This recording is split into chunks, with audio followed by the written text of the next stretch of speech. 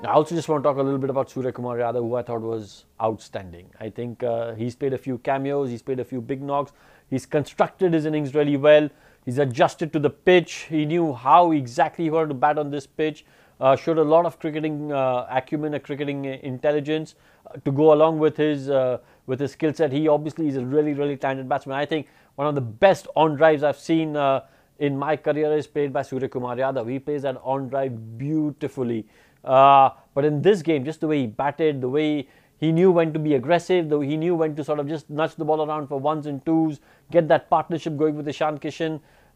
He was phenomenal today. I think this is a good sign for Mumbai Indians going into the final, that someone like Suryakumar Yadav, the kind of innings he played along with Ishan Kishan. So I think Mumbai Indians will be a really, really confident team going into that finals.